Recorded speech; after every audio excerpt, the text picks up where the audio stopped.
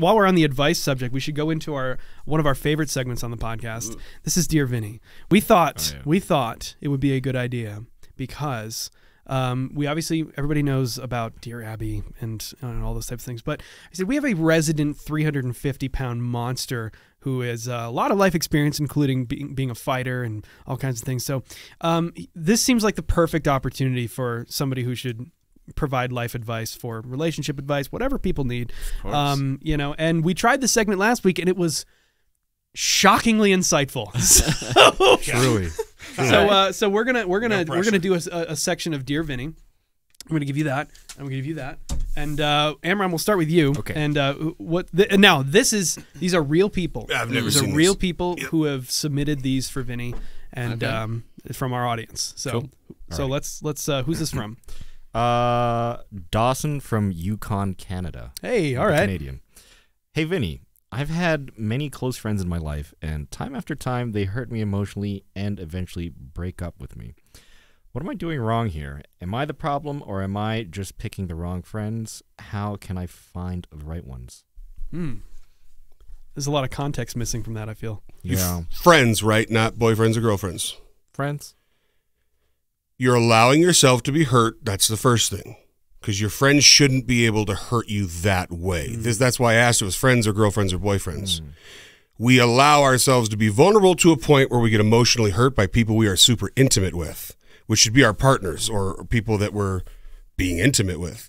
So if your friends continually hurt you, you have the wrong type of relationship that they are not reciprocating. I'd be willing to bet those people don't even know they're hurting this person the way they are. Because if I don't know about you guys, but the only person that can really hurt me is my wife, because that's who I'm intimate with. Yeah. Now, if it could be a mix of both, like you could be picking shitty friends. So I don't want to say it's all on this person, but with my friends specifically, they only hurt me as much as I allow them to hurt me. Even my best friends for life, they can say something shitty to me and fight with me, and I don't go cry in my car about it. I'm like, oh, well, fucking Eric's being a dick today. Check in tomorrow. So I think definitely there's wrong expectations on what a friend is. The only additional thing there is that there's the additional detail of, and then they eventually break up, which that's why I got confused. Well, right. Yes, and is that a red flag? Like friends breaking up? I mean, obviously friends come and go. Yes, but usually it's not official. You know what I mean? Like usually it's just like, oh, I haven't talked to so and so in a long time. Dawson's expectation is incorrect for friendship. That sounds like intimate relationships. But I wonder if if he's saying she.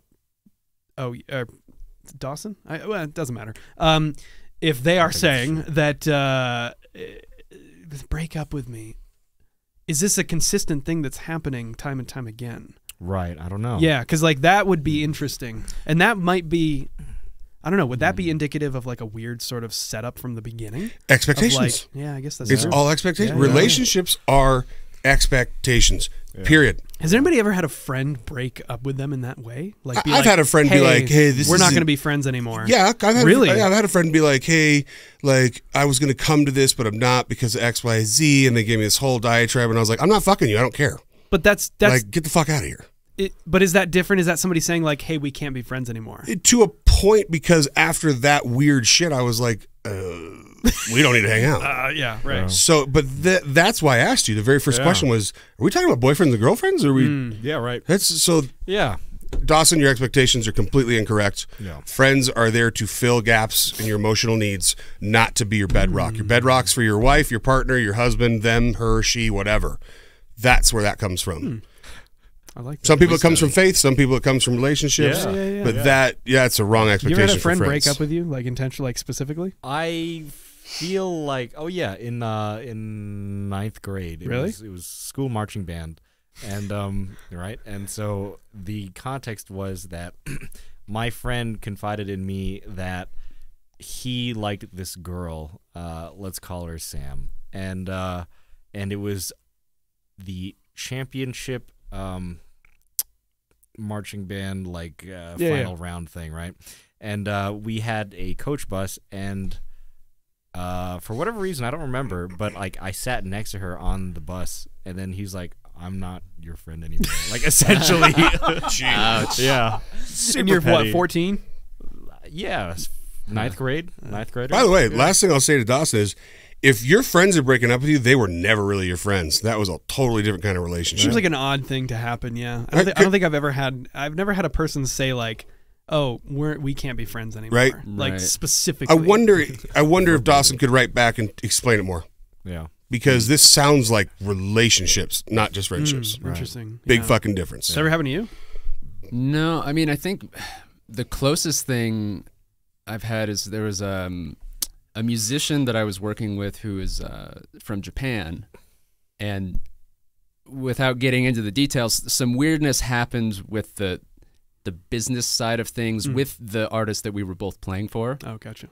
And so she left the band, but by extension cut off contact with everybody else that was associated with that group, which interesting. Dylan, you lived in Japan. Maybe you can, I know you're not on mic, but you might be able to comment on that, that is a thing that happens culturally in Japan. Really?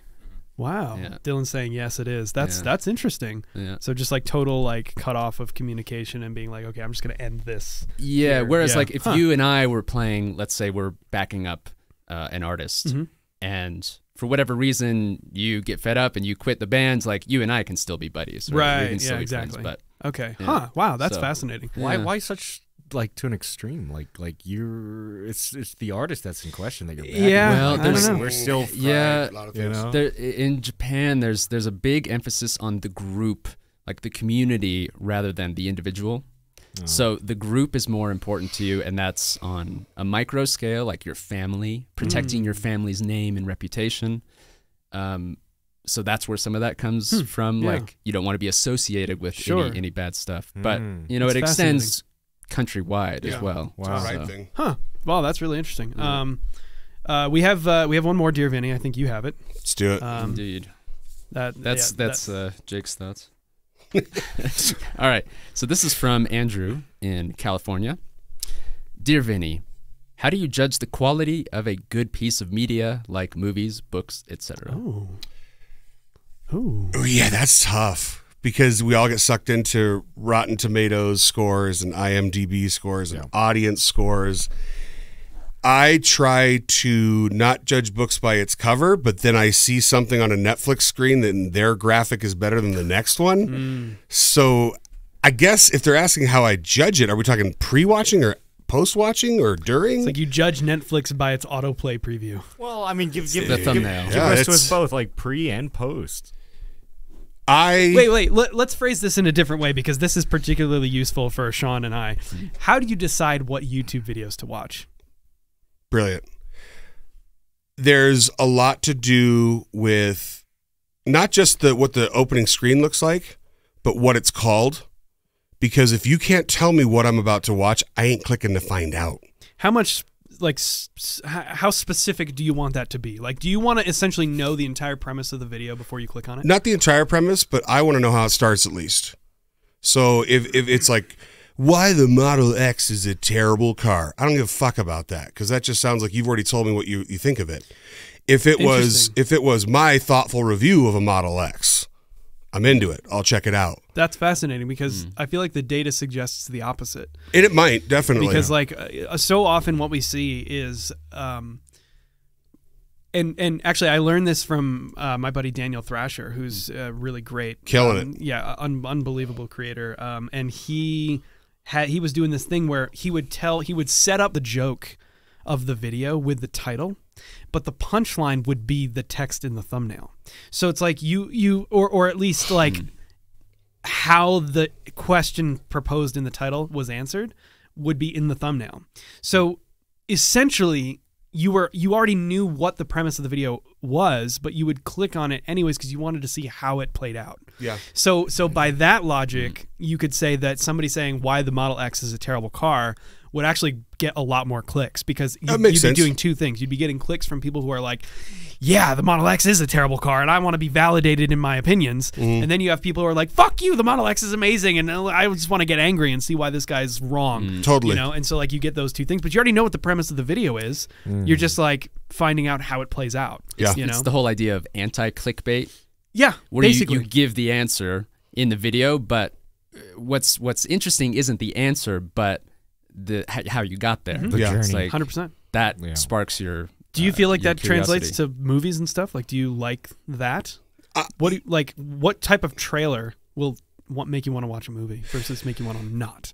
So I guess I'm the anti-clickbait, but I'm actually the anti-clickbait guy. Like, whereas when I look at movies, or I try to look at who's in it, what's the most unique thing about it, what's the premise of the plot line. I've noticed like Netflix movies that they're making, they are literally dog shit.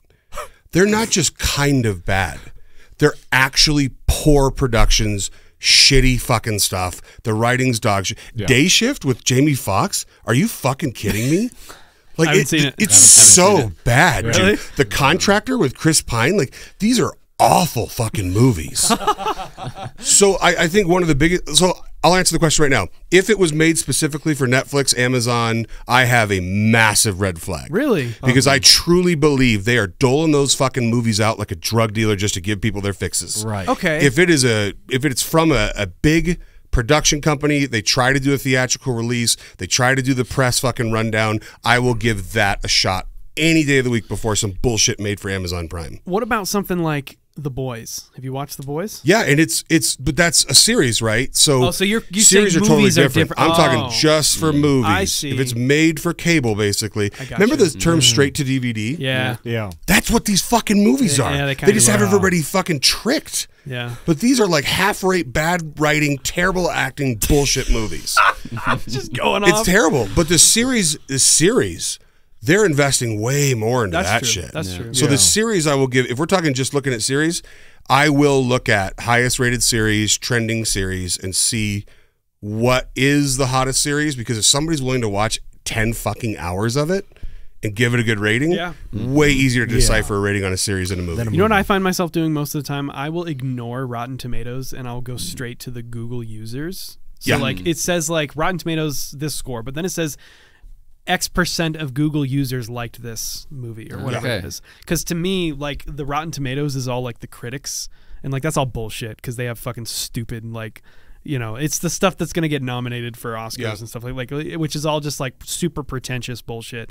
And like, but the Google users rating, that's real people. That's like real people who are like, this is great. Yeah, you know, and it's like pretty rare. It's oftentimes I feel like you see the opposite. It's like the Rotten Tomatoes score is bad.